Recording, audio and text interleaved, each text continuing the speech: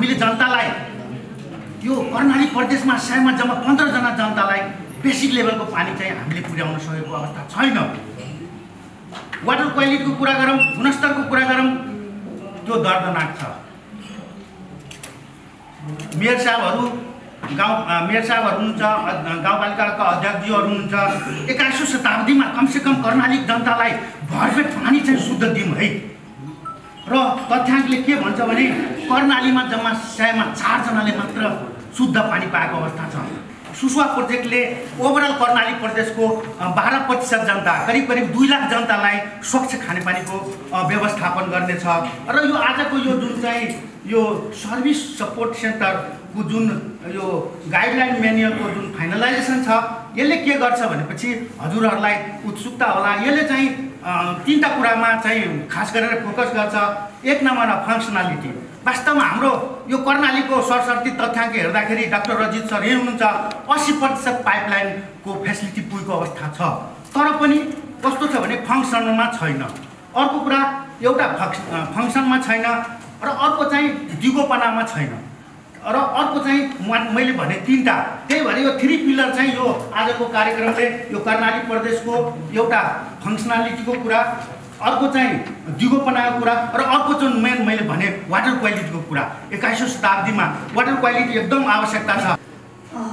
खानेपानी सेवा सहायता केन्द्र मार्गदर्शन राष्ट्रिय कार्यशाला गोष्ठी समन्वय नेपाल सरकार खानेपानी मन्त्रालय, खानेपानी तथा ढल व्यवस्थापन विभाग तथा कर्णाली प्रदेश सरकार, जलस्रोत तथा ऊर्जा विकास मन्त्रालय, प्राविधिक सहयोग सुसा सबैका लागि दिगो खानेपानी सरसफाइ तथा स्वच्छता आयोजना।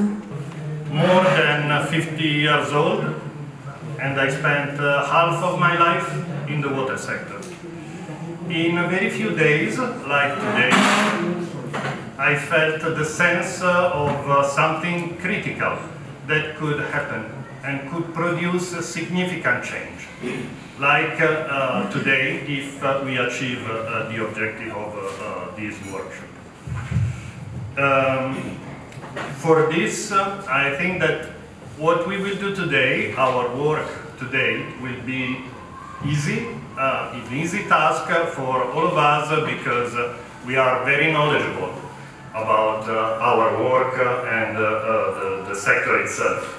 But it can be crucial to improve the life of so many people in Karnali, updating the water policy, the act, the regulation, and adapting them to the new constitution and to the framework of a sustainable development goal, which is the horizon where we are working.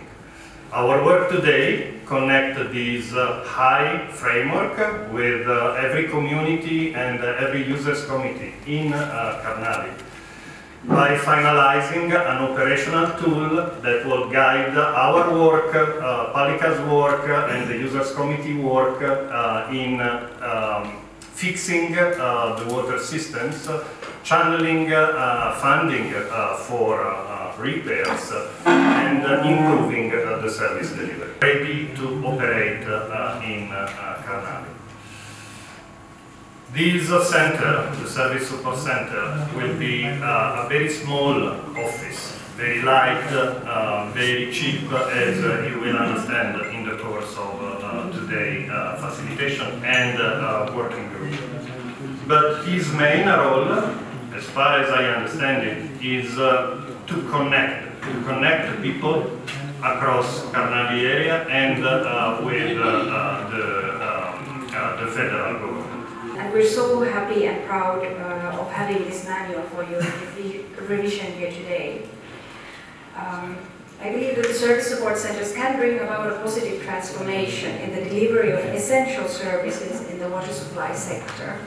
In the context of Nepal, where resources are scarce and precious, it's particularly important to have a well-organized system for collecting and using data, and that can make an enormous difference. And it's not only for monitoring service delivery and for assessing needs, but it's also for fostering cooperation between the stakeholders. सबै साना खानेपानी आयोजनाहरू अथवा उपभोक्ता समितिबाट develop भएका community मोडलका खानेपानी आयोजनाहरूलाई एउटा ठाउँबाट सेवा उपलब्ध गराउन सक्ने आवश्यक परेको टेक्निकल सपोर्ट उपलब्ध गराउन सक्ने गरी खानेपानी सेवा सहायता केन्द्रको परिकल्पना गरिएको हो र यो सहायता केन्द्र सञ्चालन गर्दाखेरि कसरी सञ्चालन गर्ने, कस्तो टाइपको मेन पावर राख्ने, अपरेसनल मोडालिटी के हुने भन्ने विषयमा छलफल गर्न र त्यसलाई फाइनलाइज गरेर एउटा निष्कर्षमा पुर्याउन आजको वर्कसप आयोजना गरिएको छ र यहाँहरू सबैले यो वर्कसपमा एक्टिभ पार्टिसिपेसन गरेर तपाईँहरूले लागेका विचारहरू आइडियाहरूलाई थपेर जुन डकुमेन्ट बनेको छ त्यसमा थपेर यसलाई फाइनल गर्नको लागि सबैको प्रयत्न रहनेछ भन्ने म आशा गर्छु।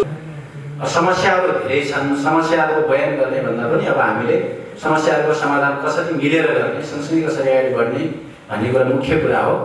त्यसमा अहिले सुस्वाले राम्रो सहयोग हामीलाई गरिरहेको छ। कामहरू उत्साहजनक ढङ्गले अगाडि बढेका छन् र हामीलाई आशा छ हामी स्थानीय सरकार, प्रदेश सरकार र नेपाल सरकार अनि विकास सहायताहरू मिलेर जति सकिन्छ छिटो हाम्रो पछाडि परेको जुन समुदाय छ, हाम्रो अवस्था छ त्यसलाई बदल्न हामी लागि पर्नेछौँ। त्यस काममा यो कार्यक्रमले धेरै सहयोग गर्नेछ भन्ने विश्वास लिएको छु। खानेपानीका क्षेत्रमा काम गर्ने संस्था मध्येमा अत्यन्तै अग्र स्थानमा काम गर्ने सुस्वा, जसले हाम्रो गाउँपालिकामा 3वटा समुदायमा एउटा बढी खानेपानी आयोजनामा 166 घरधुरीमा 1 घर 1 धारा, एउटा बादाखोला खानेपानी तथा सरसफाई आयोजनामा 136 घरमा 1 घर 1 धारा र पात्रखोला खानेपानीमा 76 घरमा 1 घर 1 धारा, त्यो पनि इनलाइन कोलोरेसन सहितको व्यवस्था। मलाई लाग्छ जुम्ला जिल्लाको पहिलो स्थानीय तह हो जसले इनलाइन कोलोरेसन सहित 1 घर 1 धारा गर्ने र 3वटा सामुदायिक विद्यालयहरूमा अपाङ्ग मैत्री र अत्यन्तै सुलभ टाइपका शौचालयहरू निर्माण गरेको छ। सुस्वाले चाहिँ नि हाम्रो कर्णाली प्रदेशको 21वटा जिल्लामा 21वटा पालिकामा चाहिँ नि अहिले काम गरिराखेको छ र यसले चाहिँ नि करिब 12% हुनाले 2 लाख जनता 10 लाख चाहिँ नि जम्मा कर्णाली प्रदेशको जनसङ्ख्या छ। हुनाले यो करिब 20% चाहिँ नि जनतालाई चाहिँ नि यसले सेवा पुर्याइराखेको छ। कर्णाली प्रदेश चाहिँ नि सबभन्दा वातावरणीय हिसाबले चाहिँ नि राम्रो प्रदेश हो, सुन्दर प्रदेश हो। यहाँ चाहिँ नि धेरै मूलहरू पहाडमा छन्।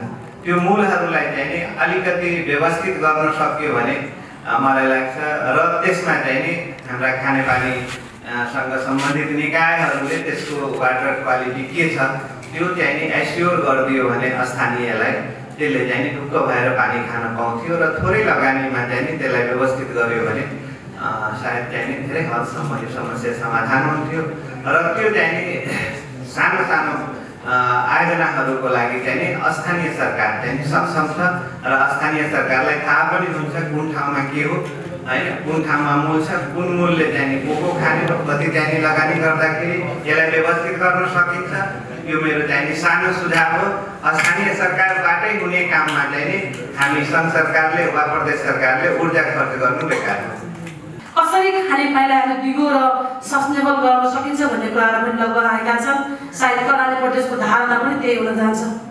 सायद थुप्रो डिस्कसन र थुप्रो समयपछि जो एउटा खालको यो एउटा म्यानुअल आएको छ, यसलाई यो मार्गदर्शन म्यानुअललाई हामीले आज सबैले सहमति गरेर फाइनली गरेर यसलाई मार्गदर्शनको रूपमा लिएर अन्ततः हामी कर्णाली प्रदेशमा कुन र कस्ता खालका आयोजना गर्छौँ भन्ने खालको गाइडलाइन हामी पास गर्दैछौँ। सायद अब जिम्मेवार निकायहरू यहाँ आउनुभएको छ। म भन्दा पनि लामो समयसम्म खेलेको र जिन्दगी व्यतीत गरेका सर म्याडमहरू यहाँ हुनुहुन्छ, अतिथि महानुभावहरू यहाँ हुनुहुन्छ, विशिष्ट खालका यहाँ व्यक्तित्वहरू हुनुहुन्छ। किन त भन्दा कर्णाली कस्तो छ, कर्णालीका सार्वजनिक कर्णालीको त कुरै छोडिदिउँ, यही ब्रेन नगरमा पनि अब एकाध ठाउँमा काकाकुल अवस्थामा भएको छ र विशेष गरी भूमिकागत हिसाबले सुस्वा प्रोजेक्टका म्यानेजर, डाइरेक्टर लगायत सम्पूर्ण टिमलाई पनि विशेष धन्यवाद दिन चाहन्छु र बढी से बढी यहाँले जति काम गर्न खोज्नु भएको छ यो एकदमै सकारात्मक पाठ छ। थोरै स्थानीय तहका प्रमुख तथा कार्यकारीज्यूहरू पनि यहाँ हुनुहुन्छ, हाम्रा जिम्मेवार मान्छेहरू यहाँ भएको हुनाले अस्ति मात्रै अनौपचारिक गफमा मैले मन्त्रालयमै बोलाएर केही सरहरूसँग मैले केही कुरा गरेको थिएँ। साँच्चै अब सुस्वाले गरेको ठाउँहरूमा मन्त्रालय किन जाने, प्रदेश मन्त्रालय गएको ठाउँमा सङ्घ सरकार किन जाने भन्ने खालका विषयहरूमा हामीले डिस्कसन गर्दै जाँदा अब यहाँहरूले बुझ्नुपर्ने कुरा के रहेछ त भन्दा 60 र 40 अथवा 90-10 को कुराहरू पनि अब अलिअलि चलिराखेको अवस्था मैले सुने त्यति बेला सुन्दै जाँदा एउटा वडामा गरौँ, मोडेलको रूपमा काम गरौँ। जो अहिले सङ्ख्याको कुराहरू पनि आयो, कतिपय अतिथि महानुभावहरूले सङ्ख्या नै तोकेर यहाँ भन्नुभयो सुस्वाले गरेको ठाउँमा केही कुराहरू राम्रो भएका छन्। विकास साझा निकायहरू जो यहाँ कर्णाली प्रदेशमा केही गरौँ भनेर जोडाउनु भएको छ, यहाँहरूलाई मैले स्वागत गर्न चाहन्छु। सुस्वाले लगानी गरेको ठाउँमा जस्तै डोल्पा लगायत 21वटा पालिकाहरूमा जति गर्नुभएको छ, यो मैले अस्ति सामान्य टिपिकल कुरा डोल्पालाई लिएर गएँ। ठुलीबेरी, त्रिपुरा सुन्दरी र मुर्केचुला यहाँहरूले गर्नुहुन्छ। गरिसकेपछि त्यहाँको जनसमूह एक घर एक धारा स्वच्छ र गुणस्तर खानेपानीको विषयमा अलिक कुरा गरौँ भन्दा स्थानीय तहले कहिलेकाहीँ हामीले जति छुट्याएको बजेट हुन्छ त्यो छुट्याएको बजेट अलावा सम्पूर्ण उहाँहरूले उपलब्ध नगराउँदा कतिपय आयोजनाहरू अलिकति समस्यामा परेको छ भन्ने कुरा प्रोभिन्स लेभलको सरले कुराकानी गर्नुभएको थियो मसँग। विभिन्न आउट कन्ट्रीबाट आएर जो कर्णाली प्रदेशलाई आफ्नो क्षेत्रमा कहाँ के गर्न सकिन्छ भनेर जो ठुलो मेहनत गरेर जो एउटा म्यानुअल तयार भएको छ, जो एउटा पुस्तिका तयार भएको छ, यसलाई हुबहु ढङ्गले भन्दा पनि यो आज दिनभरिको छलफल यहाँहरू सक्षम हुनुहुन्छ, जिम्मेवार हुनुहुन्छ, बुझ्नु भएको छ। यसमा डिस्कसन गरेर आखिर गर्नुपर्ने के हो त, सबैका लागि राम्रो गर्नुपर्छ भन्ने जो मनसाले हामी यहाँ उपस्थित भएका छौँ, विभिन्न पालिकाबाट यहाँ उपस्थित भएका छौँ। यो उपस्थितिको नाममा उपस्थित भन्दा पनि यो कोसे ढुङ्गा साबित हुनेछ भन्ने कुराहरू पनि पूर्ववक्ता साथीहरूले राखिसक्नु भएको छ। मैले पनि यो कार्यक्रम निकै भव्य र सभ्य छोटो समयमा दीर्घकालीन महत्त्वको हुनेछ भन्ने शुभकामना व्यक्त गर्न चाहन्छु। एकचोटि निर्माण गरिसकेपछि उपभोक्ता समितिलाई हस्तान्तरण गर्ने, त्यसपछि रेगुलर मर्मत सम्हारमा ध्यान नजाने हुने कारणले गर्दाखेरि सबै आयोजनाले उद्देश्य अनुरूप हामीलाई सर्भिस दिइरहेको अवस्था छैन। त्यसकारणले यही समस्याहरूलाई मध्यनजर गर्दै हामीले यो सरकार र सेवा प्रदायक जुन अपरेटर छ उपभोक्ता, विशेष गरी अहिले उपभोक्ता समितिहरूले यसको दूरी कम गर्नलाई र त्यहाँ भएका समस्यालाई कसरी अब समाधान गर्ने, राम्रो स्थितिमा कसरी ल्याइराख्ने भन्ने उद्देश्यले हामीले यो खानेपानी सेवा सहायता केन्द्र स्थापना गर्नको लागि र त्यसले कसरी काम गर्ने भन्ने सम्बन्धमा यो गाइडलाइन तयार भएको छ एउटा ड्राफ्ट फर्ममा। यसलाई नै आज यहाँहरू सम्पूर्ण उपस्थित महानुभावहरूको सक्रिय सहभागितामा यसलाई यो डकुमेन्टका लागि डकुमेन्ट बनाउने भन्दा पनि ठ्याक्कै हामीलाई कस्तो किसिमको चाहिने हो, हामीले कति गर्न सक्छौँ, त्यो खालको एउटा प्र्याक्टिकल रूपमा हामीले यसलाई अन्तिम रूप दिन सकियो भने हामीलाई सहज हुन्छ। किनकि हामी आफै नै हो यसको प्रयोगकर्ता, त्यो कारणले गर्दाखेरि हामीले धेरै एम्बिसियस हुनुभन्दा पनि प्र्याक्टिकल्ली प्रस्तुत हुन जरुरी देखिन्छ। अब यो केन्द्र स्थापना गरिसकेपछि यसमा म्यानपावरको कुरो आउँछ, फन्डिङ मेकानिजम के हुने, यसको संस्थागत रूपमा कस्तो यसको संरचना हुने र यसलाई अटोनोमी पनि चाहिन्छ र यसको निरन्तरता पनि हुन जरुरी छ। अब यसमा म्यानपावरलाई कुनै अहिले भइरहेकै अर्गनाइजेसनबाट पिकअप गरेर यसले यो पनि हेर्ने भन्ने भयो भने त्यसमा मोटिभेसन नहुन सक्छ। त्यसकारणले यसमा जे जति हामीले टेक्निकल लगायत नन टेक्निकल म्यानपावरको सेटअप हुन्छ त्यसमा चाहिँ डेडिकेटेड म्यानपावर भयो भने यसले पक्कै पनि काम गर्न सक्छ। होइन भने डुअल रोल हुँदाखेरि अर्को आफ्नो मेन अफिसमा काम गर्नुपर्ने र यसमा पनि काम गर्नुपर्दा यसले त्यति प्रभावकारी रूपमा काम नगर्न सक्छ। त्यसले गर्दा मेन अर्को पाटो भनेको फन्डिङ अथवा फाइनान्सिङ, यसलाई यो आफै पनि चल्नु पर्यो र यसले अरूलाई पनि कसरी सपोर्ट गर्ने, त्यसको लागि फाइनान्सियल अथवा फन्डिङको चाहिँ कलेक्सन हुने कसरी हुने भन्ने कुराहरूमा अलिकति यहाँहरूले प्र्याक्टिकल्ली आज केही फिडब्याकहरू हामीले अपेक्षा गरेका छौँ। यहाँ अब भित्र डिटेलमा धेरैले सायद हेर्नु भएको छ कि छैन। यसमा एउटा के रहेछ भने हाम्रो केन्द्र सरकारले 1 अरब कति अहिले सेवा विस्तार तथा पुनर्स्थापनको जुन विनियोजित हुने गरेको रकम छ त्यो चाहिँ सिधै यता आउँछ भन्ने किसिमबाट खिचेरै लेखेको छ। त्यो आउन सक्छ भन्ने हो। त्यसलाई किनभने सङ्घीय सरकारसँग हामीले सहमति अथवा अर्थ मन्त्रालयसँग सहमति लिएरै गर्नुपर्ने हुन्छ। त्यस कारण यो यस्तै कुराहरू यहाँ के छन् त्यसमा चाहिँ यहाँहरूको सक्रिय सहभागितामा यसलाई अन्तिम रूप दिन जरुरी छ। अब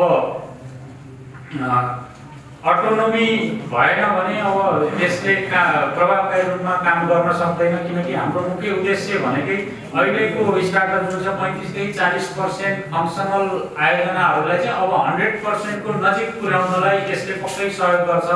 तर यो आफै चाहिँ सक्रिय हुन र यो आफै फिट हुन जरुरी छ। त्यो फिट हुनको लागि यसको अटोनोमी र कन्टिन्युटी र फन्डिङको चाहिँ सफिसियन्सी हुनुपर्छ। त्यसको लागि सङ्घ सरकार, प्रदेश सरकार र इभन स्थानीय सरकारले पनि यसमा अब कन्ट्रिब्युट गर्नुपर्ने नै हुन्छ। किनकि हामीले खानेपानी आयोजनामा केन्द्रदेखि नै जसरी सडकमा नियमित मर्मतको लागि हामीले त्यहाँ केन्द्र सरकारले बजेट विनियोजन गर्छ, त्यसरी नै खानेपानीमा चाहिँ यो ठ्याक्कै छायामा परेको पाटो हो। त्यसकारण क्यापिटल इन्भेस्टमेन्ट गरेर संरचना बनिसकेपछि त्यसलाई नियमित मर्मत गर्न सकियो भने मेजर मेन्टेनेन्स गर्ने स्थिति कम आउन सक्छ।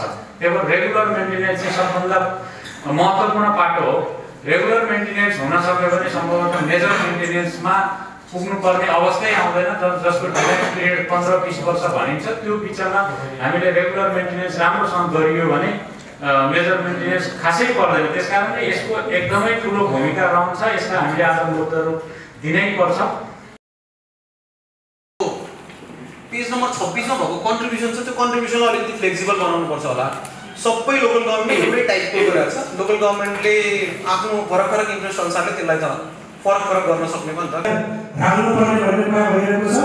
अनि मानव प्रशासन पुस्तिका सरकारी कार्यालयबाट स्वीकृति भई कर्णाली प्रदेशको ऐनमा चाहिँ यो कुराहरू आउनुपर्छ भन्ने हाम्रो मापन सम्बन्धमा यो गुणस्तर चाहिँ 100% धारामा धमिलो पानी आएको हुने छैन भन्ने जुन लेखेको छ। यो अब अहिले चाहिँ बदलीको सन्दर्भमा चाहिँ नेपाल